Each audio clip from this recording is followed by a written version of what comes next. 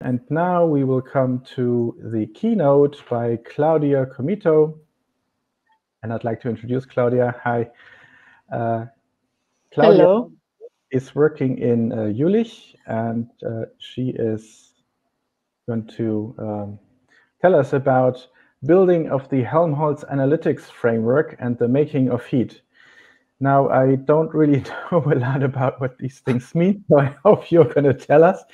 But it sounds very interesting, and Jülich is a supercomputing center in Germany, so it definitely has to do a lot with high performance computing, big data, and all these nice things that everyone talks about. So, Claudia, welcome to EuroPython. Thank you for giving a talk, the keynote, and I think we can now go ahead and take it away. So let's share the screen. Right, and I'll go off stage now, and I'll stick around, take notes of the questions, and then we can have the Q&A 5 minutes before the end. All right, thank you. Okay, thanks a lot for the introduction, and thank you so much for inviting me. I really cannot put into words how astonishing it is for me to be talking at EuroPython. My background is actually in astrophysics. I only switched to scientific computing 3 years ago. The last thing I expected was to be invited to EuroPython. Anyway, I'm glad you don't know much, or probably nobody knows much about these projects, because yes, I'm going to tell you about them. What's interesting is, and I didn't quite realize at the time, but this project I joined in 2018 was a pretty impressive exercise in getting researchers to talk to each other. And those of you in academia know that it might be difficult to get researchers to talk to each other, even if they're working on similar topics in the same building. So in this case, the goal of the project was to get completely different research groups in different scientific fields to work and eventually adopt a common product.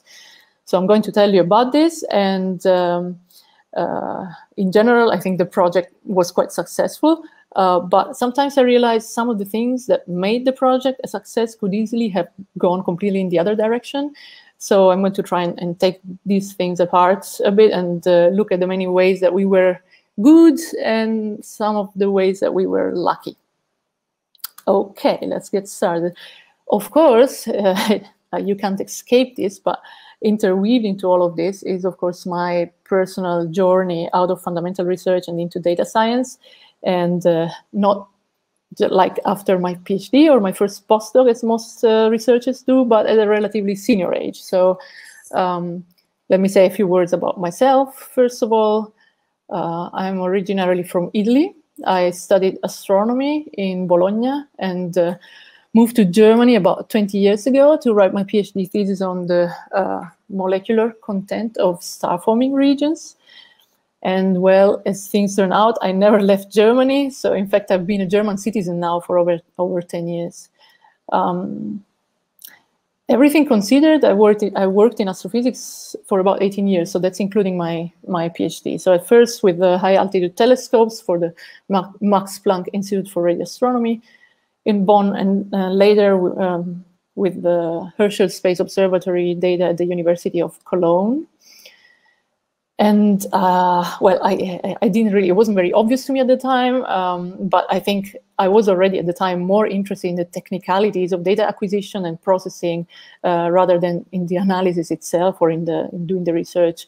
So I often found myself in interface positions between technical people, as we used to call them, and the astronomers, or the users, as the technical people call them. And of course, I had been using Python and NumPy for data calibration and data analysis for all of my astronomer career. So I thought in 2017, I thought I was quite good at it. And in hindsight, I am so glad I had no idea how much I didn't know before applying for this position at the Jülich Supercomputing Center. What I did know in my last years in fundamental research was that I had been living in a pretty unhealthy combination of bore out and uncertainty, job uncertainty, for a bit too long.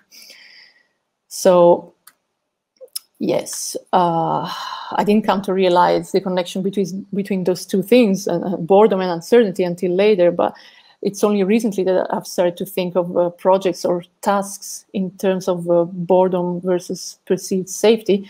But anyway, a good place where everybody tends to be or would like to be is there.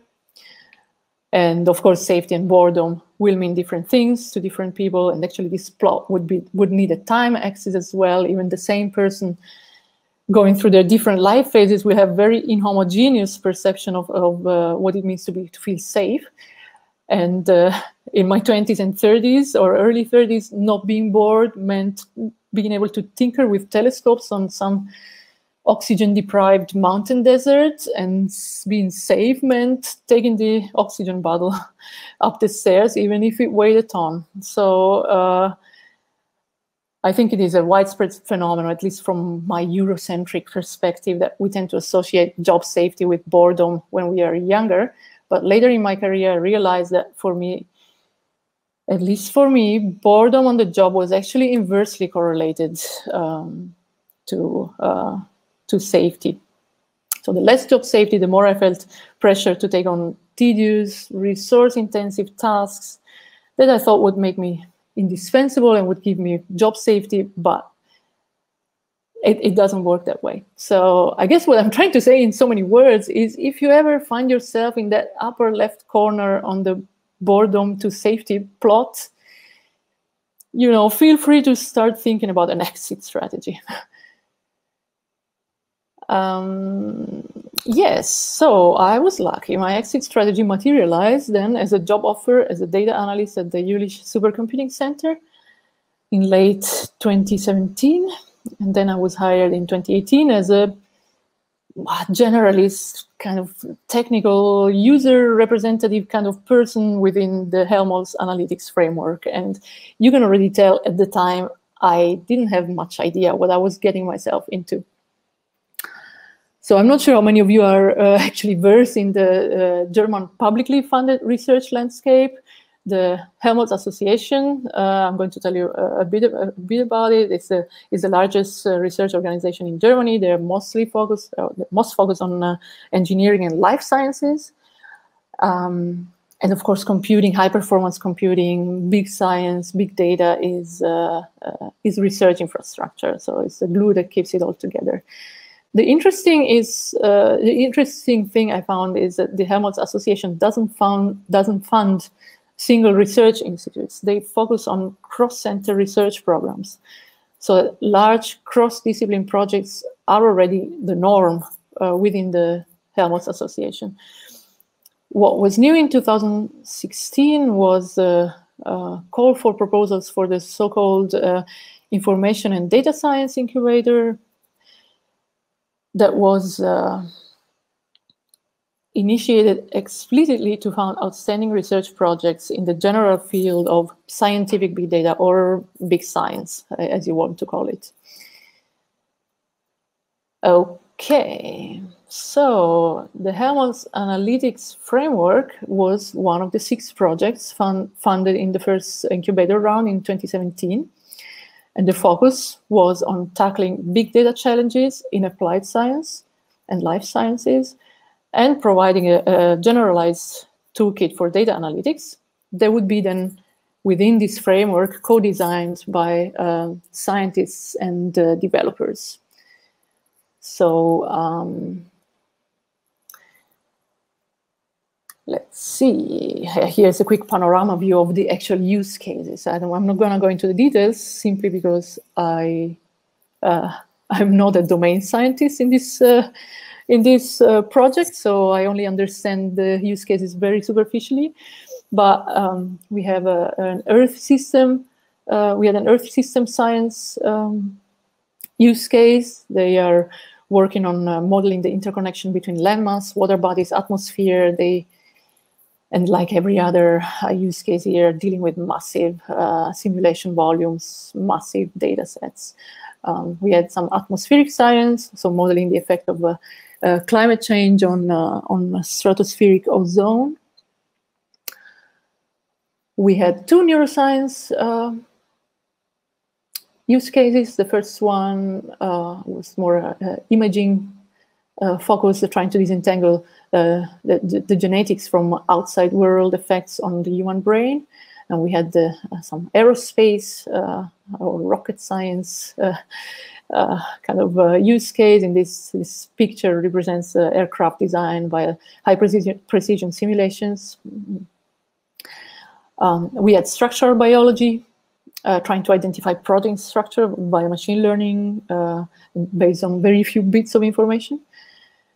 And again, we had the second neuroscience use case that uses statistical analysis of a huge time series of firing neurons to figure out what series of triggers actually corresponds to actual connections in the brain. Anyway, the problem is common. The data are very large. They're huge.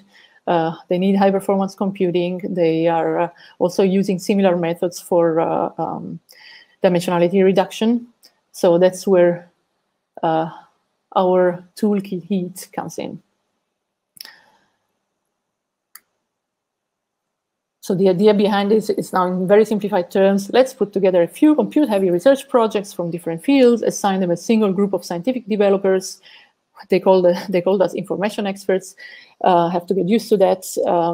And see if the mix can come up with a general toolkit that can serve first the use cases and then later the academic data science computing community at large. So the buzzword here is co-design. And I'm not going to get into the details of how the several research teams were selected. You can imagine there was some politics involved, but the fact is that, as you have seen in the previous slide, the final selection of 8 research topics was quite a bit more heterogeneous than anticipated. So all of these use cases had 3 things in common. They mostly dealt with monolithic multidimensional arrays. Their arrays were too large to be loaded in a NumPy ND array.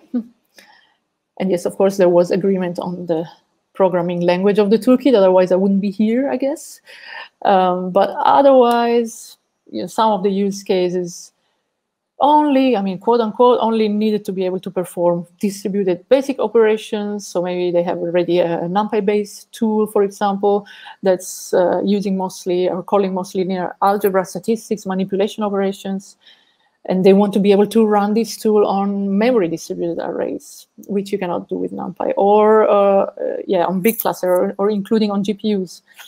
And most of the use cases adopt common machine learning algorithms for labeling, for example, like k-means, scikit-learn, k-means, k-nearest neighbors, and so on. But some of them needed something a bit more complex, like singular value decomposition, principal component analysis, and more complex now, at least from a parallel implementation point of view.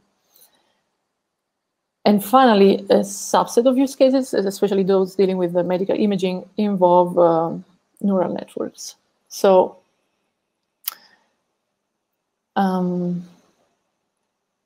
right, fast forward 3 years later, and now you know why HEAT, our Python library HEAT, looks a bit like a distributed tensor library in an identity crisis. So there's a basic operation, NumPy-like part.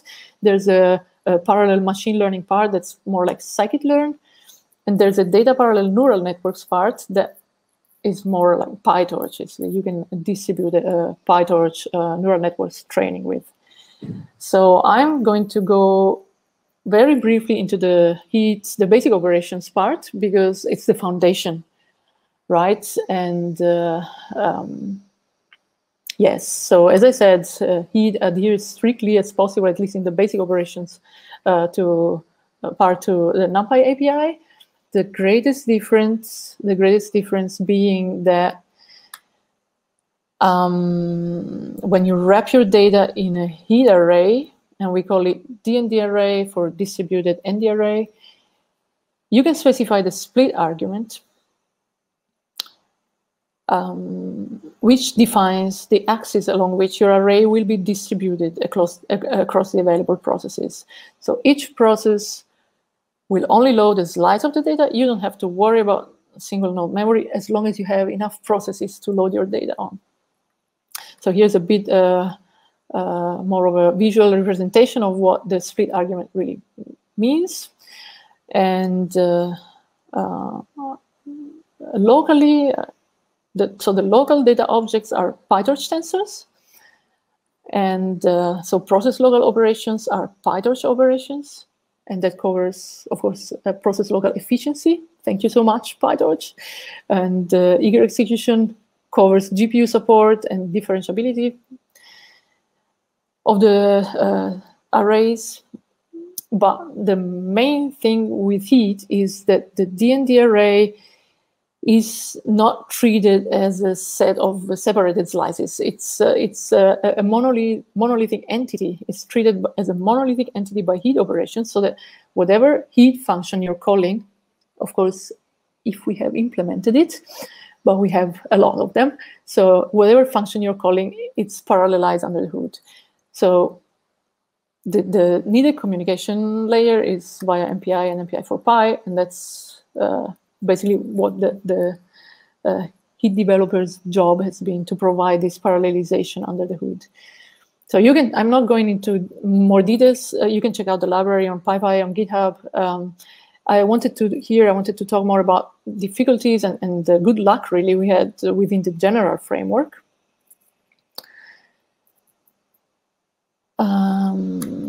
Yes, so biggest hurdle we encountered was for sure hiring developers for an academic research project.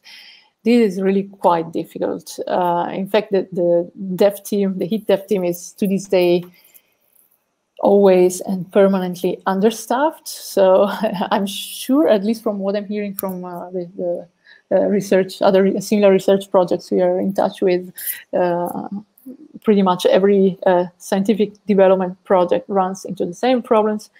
You can hire scientists turned developers who are usually, at least in the beginning, like slow developers,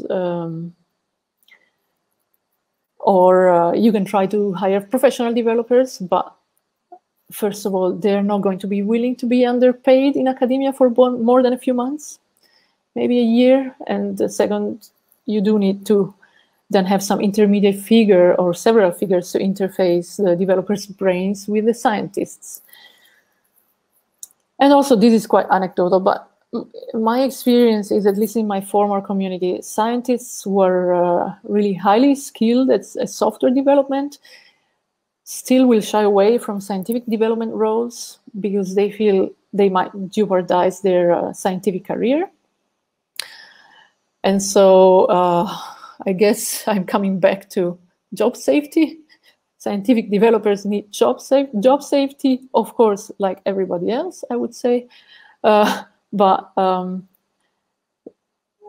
this is really a category of scientific generalists that has it really tough in a specialist-dominated research world.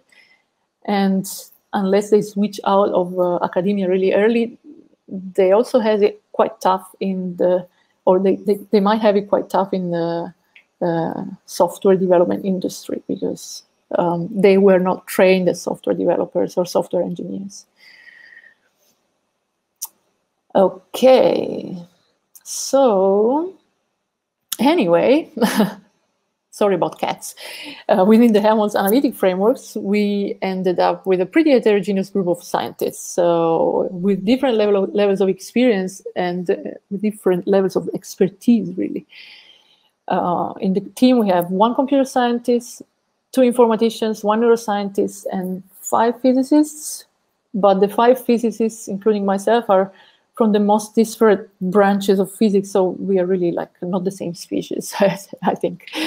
I forgot to ask my team about for permission to use their pictures before I left on holiday, on summer break. So I hope you can tolerate the cat emojis to replace our pictures. That's the German part of my brain playing it safe with privacy. So these are the core developers, plus a few brilliant minds who have contributed less code, maybe, but many ideas, especially at the beginning of the project. I want to mention Markus Götz specifically. He's at the Karlsruhe Institute for Technology. He's been leading the heat development pretty much from the beginning, basically just out of his PhD. Really, I cannot speak highly enough of this talented young leader. If you get the chance to work with him, take it. I also want to mention Daniel Coughlin, who started out in Jülich, has now moved to Karlsruhe as well. He's certainly our most prolific developer. He almost single-handedly hammered out the linear algebra module and the data parallel neural networks module, among many other things. And then I want to mention Charlie Debus, who's, in my opinion, one of the most brilliant minds on the team. And she's unfortunately one of the most brilliant minds of many teams. So the time she devotes to heat is less and less. But you can really thank her for a lot of the parallel machine learning implementation within heat and for a lot of the communication layer, the really tough, abstract MPI stuff. And then I want to mention Philipp Knechtges and Kai Kreisek. They have contributed maybe less code, but the bigger ideas. Among other things, they have been working on a MPI for Torch library that I forgot to write here, but you can look it up, MPI for number 4 Torch, that will eventually be merged into heat and allow for distributed automated differentiation. That's a really big thing. And then we have our continuous integration gods, Björn Hagemeyer and Michael Tarnava. And Björn has also taken on a lot of the coordinating between the developers, well, most of the coordinating, I would say, between the developers and the use cases. Okay, so what I want to mention here really is how well the team got around this. I think it was unavoidable, this initial recalibration of the group dynamics. It's a group in which seniority and experience don't necessarily match. I mean, for me as a senior staff scientist, it wasn't that obvious that it would work so well. So we were bound to have culture clashes coming from so many different communities, but really for me, coming as basically a senior beginner in parallel computing, and you can tell from our code base, it's not just me. I mean, most of us aren't professional developers, but no matter, this is really a group in which it felt always from the beginning, it felt okay to make mistakes, even low-level mistakes, basic, standard library Python questions. When you mix people from so many different backgrounds, that's really a good environment to have. And I have to say, we also, at least the scientists on the team, we also understand users' needs in a way that I think a team fully staffed with professional developers probably couldn't. Of course, they would produce the library in 1/3 of the time, but okay. So, well, while preparing this talk, I had almost forgotten that roughly 1/3 of this project was run under pandemic conditions. And if I look back at all the progress we made in the last year, it almost looks like, for us as a distributed remote team, it was sort of, in the beginning, it kind of felt like business as usual. In the last year and a half, our heat paper was accepted at IEEE Big Data 2020. That was a really big thing for us. We went through major code overhaul. We kept implementing new features to support the use cases. We kept submitting papers and presenting heat at conferences. We wrapped up the Helmholtz Analytics Framework this spring quite successfully, I think. Eventually, we were, quite surprisingly, we were approached by Intel developers and have started a collaboration with them. I could go on. There were also a few things that didn't work so well. I mean, we kind of lost touch a bit with some of the use cases needs, and we were too slow to respond to inquiries from new users. But overall, I think We had a very productive year and a half. And of course, as I said, it helped a lot that at least the Heat developers started out as a distributed team that collaborates asynchronously anyway, that shies away from unnecessary meetings. I mean, we are totally meeting lazy, but I don't want to brush the strain of pandemic operations under the rug. In fact, I mean, I tried to put together a slide that would effectively convey this strain for the last year and a half, and I think I failed.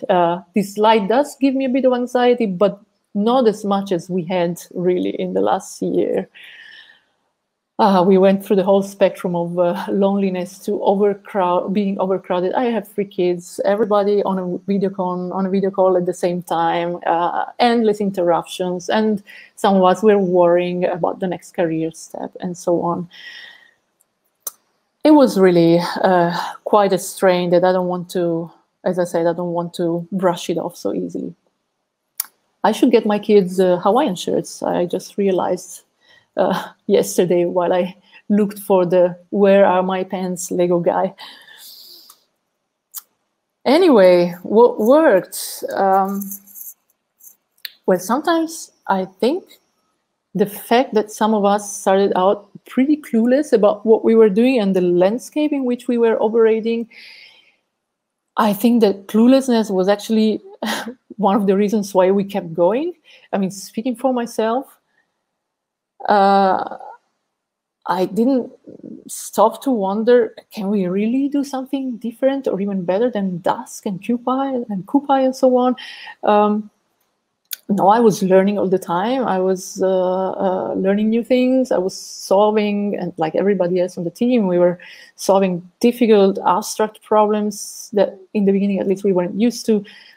Each of us could find something low boredom, high safety to do because the skills on the team were so heterogeneous. So I like to think that we had very forward-looking management in place when the Heat developers team was put together. I also kind of know that a lot of it was luck, or let's say enthusiasm on our side. So anyway, we ended up with a toolkit that at least some of our use cases are actively using for their applications, and that allows them to carry out the data analysis that weren't able to do before, and that's especially true for those use cases who were lucky enough to be able to hire dedicated developers for this project. That's, for example, I want to mention the terrestrial systems monitoring use case, where that was the Earth system modeling that I mentioned earlier, that hired Daniel Coughlin at the beginning of the project. They hired Daniel first, and he's probably contributed the most lines of code to the library, and a lot of features.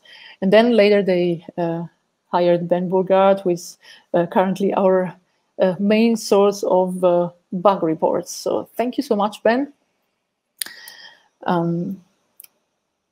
Yes, a similar fate was also for the second neuroscience use case, whom I'm supporting importing their NumPy tool to Heat, and they can now run some statistics that they just couldn't do before.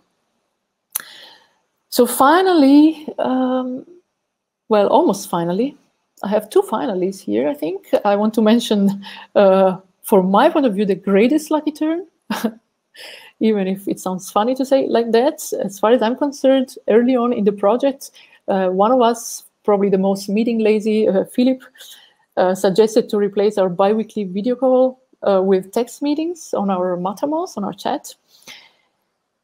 I just cannot overstate the impact that text meetings had on my onboarding, and even later being able to research on discussions that were going on during the meetings, but I just wasn't able to follow in real time.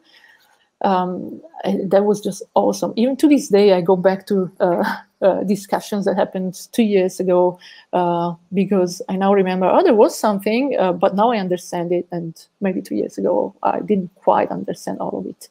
Also, it saves us a lot of time because students join the developer team for a limited time, but they join all the time and then they leave. They have access to all the information, the previous discussions, to links. Really, I think any group having regular meetings and a heterogeneous skill set should consider switching to text meetings. And again, this is probably, you know, known fact if you are in software development, but in academia, it's not that obvious.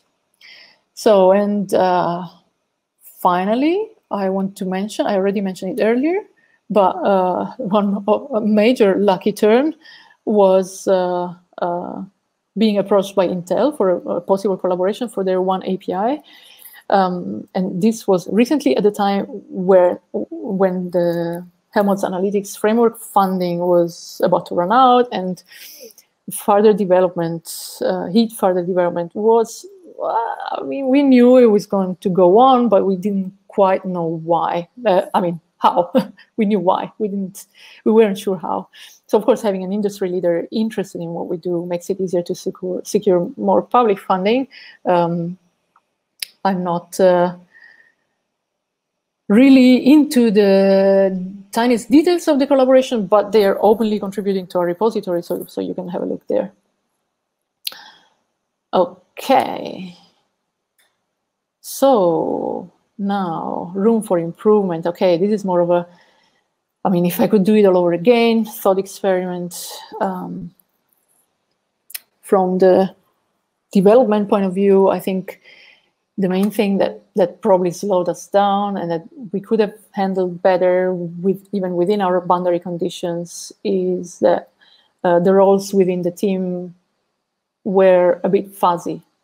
I think it was justified in the beginning because we all had to find our place, but maybe they wouldn't need to be so fuzzy now. So to be sure, a lot gets done, but it's mostly on a volunteering basis, so it tends to crystallize. And of course, in the sense that developers who take on a task, or maybe the implementation of a feature or whatever, fixing a bug, then they are sort of the implied default person for that piece of code, for the task. And obviously the workload distribution gets really skewed really fast. And also people end up specializing. We don't want that. Of course, I know if you have a software engineering background, by now you're probably thinking, yeah, these are the basics, right? We learned it in the first semester. Because I'm in Italy now, I want to mention this kind of insight is what Italians call discovering hot water. And this is totally not the same as reinventing the wheel. So if you need a nice new idiom, keep this in mind. However, I think one of the main features of data science projects within research is, in fact, that they are somewhat depleted of software engineering skills. So for those of you that at some point will find themselves putting together a bunch of scientists to produce software, be prepared. They might be absolutely or vehemently against Scrum, but at least establishing some kind of rota from the beginning, especially for the more tedious tasks, might be a good idea. It's not just about distributing the workload, of course. It's in a small, especially in small teams, you want everybody to be able to do almost everything. And of course, boredom needs to be distributed. I think you see I have a boredom theme here, and I also found myself a nice little niche role within the team for that. Okay. Within the entire framework, again, if I could do it all over again, the one thing I would definitely change, and where I think really we could have done better, is I think the developers should have been more proactive in supporting students and early stage domain scientists.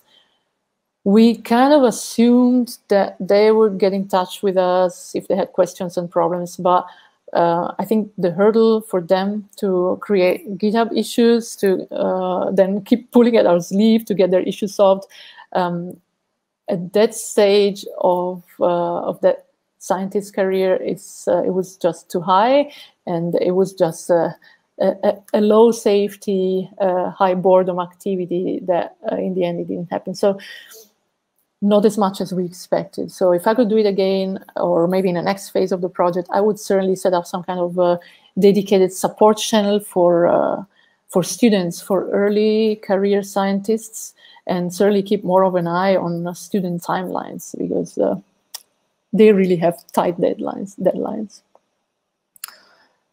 Okay. Yes, I think I'm almost done. So, known knowns, known unknowns, and unknown unknowns. Let's see. I think I've mentioned our known knowns already.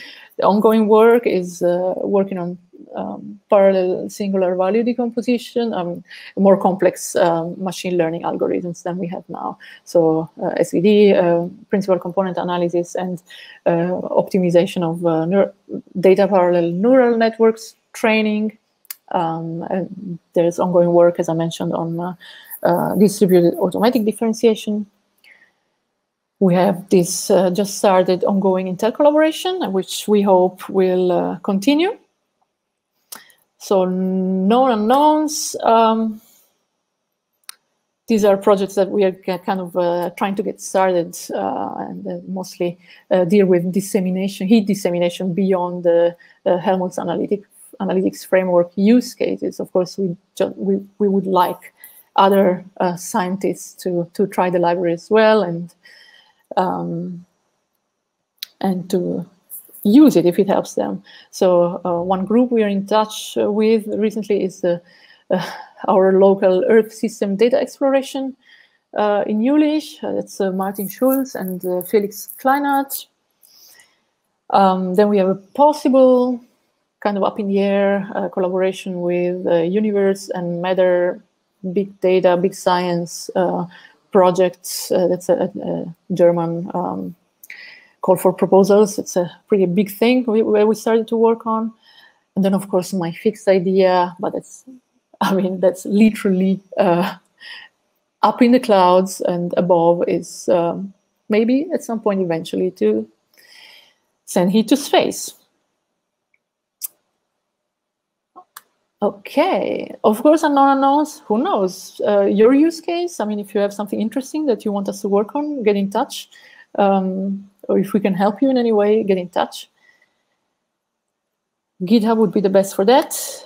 And I would like to thank, well, my management, first of all. That's Daniel Malman and Björn Hagemeyer from the Federated Systems and Data Division at the Jülich Supercomputing Center. Daniel is the division head, and Björn is a team lead. They hired me in 2017. They gave me safety. They gave me time to figure things out, to learn all the, well, a part at least of the things I needed to learn. I don't think I'm done that yet. Yes. And they gave me fun stuff to do. That was they really put me in that nice green square where I wanted to be. And Markus Götz also tolerated quite a bit of my cluelessness, especially in the beginning. Very gracefully, very graciously. And then I would like to thank our student contributors, Lena, Ben, the two Simons, Jakob, Luca, and Fabrice, and I hope I'm not forgetting anybody. There's certainly, I'm thinking more that came in and went.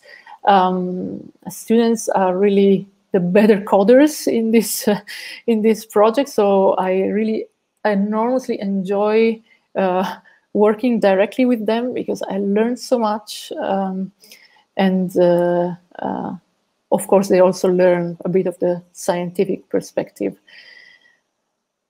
Also, I want to mention, I'm not sure that I could have switched to data science so late in my career I mean, in my 40s, without Coursera, without the fantastic Python 3 deep dive.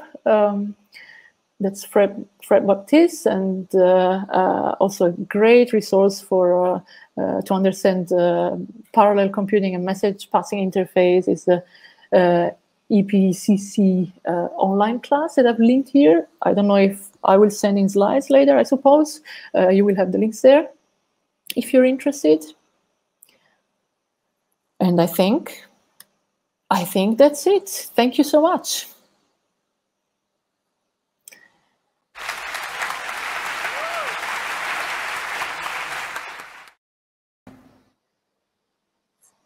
Thank you very much, Claudia. That was a very inspiring talk, and thank you for all the insights that you gave in terms of how scientific projects are run. And I think that's an area where not many of us can actually relate to, because most of us were probably from the software development industry, and there, of course, things work a little differently. Also, yep. I think that most of us will probably work in smaller projects, not these big ones, not like between institutes spread across Europe. So that's very interesting. We have lots of questions. I'm gonna just ask a few of those. I'm gonna post the rest into the breakout room, and I would like you to join the breakout room after the session. So I'll try. One question that got a lot of feedback was this one. You mentioned text meetings is a new concept for me. And what does it actually comprise of? Well, that's surprising because I thought it would be kind of common, especially in software engineering and software development. Well, we have a Matamos. I'm not sure if it's a chat, right? It's Slack kind of thing, and we have different channels where we discuss. We are in touch pretty much all the time, but we have a dedicated channel that we call optimistically sprint meetings. Although our attempt to Scrum has crashed really fast, very much in the beginning. But anyway, the channel name is stayed, and every 2 weeks at a given time we meet in this specific channel, and we all come together and discuss things that are going on. I especially like it when we talk about not so much about this is what I've done. I don't care about that. It's on GitHub, right? What we care about is what problems we are running into, where we kind of think we need help or we are getting stuck. Distributing issues. That's what the boredom master does usually. Distributing issues that are, have been there for a long time and nobody takes them on, or planning the next release, this kind of stuff. So we kind of join in this specific channel. We try to all be there at the same time for maybe half an hour, 1 hour. And it works really well because the discussion is there to read, right? For people who can't attend, or if later you want to go back to it. Right, I can very much relate to that. I'm, very much on your side related to these text meetings, because I'm having too many in-person meetings, or like nowadays virtual meetings, and they take so much time. So, not very absolutely. efficient. So, next question is this one: Do you have some ideas on how to best retain technical people in science and give them a career path and recognition? So you mentioned some of that already in the talk, but perhaps you can go a bit more into detail. My main idea would be, guys, universities cough up those permanent positions, because if you don't get publications because you're working on software, and if nobody even knows you exist because they use your software, but they might have never met you really, it's really tough, right? So I think there needs to be, it needs to be more like front and center on group leaders or professors' minds that these people need more safety, right? More of a job safety. I unfortunately I don't have I don't have solutions, but I think science is a bit of a big it's a big field. So in fundamental research, it's quite difficult, especially in Germany. You don't have this middle-level permanent positions. You either become a professor or you're on 3-year contracts all your life, basically. And in applied science, for example, I'm totally grateful and lucky. My position has turned to permanent this year. But that's because in applied science and where I'm working, there is a real competition with the industry. So, I mean, we just leave after a while if we don't feel safe. Right. Yeah. Yeah. Okay, so another question here. I'm just going to do one more question, very quick one. Someone was asking where the job offers are listed. So obviously, we have people interested in maybe joining. JSC and the Helmholtz. Yes, you know what I'm going to do? I'm going to post the links in the breakout room. I think okay, that's a better solution. Right. So to wrap up, thank you very much again for the talk. That was very interesting. And well, thank you so much. I hope you're going to try the library. Yes, of course. I mean, we haven't, I didn't put up any questions about the library. There are questions about the library, of course. I'm going to copy all the questions that I have noted into the breakout room chat, so you can then discuss them there on Jitsi. So thanks again. Okay, thank you so much. It was great to be here. Thanks. Bye-bye. Bye.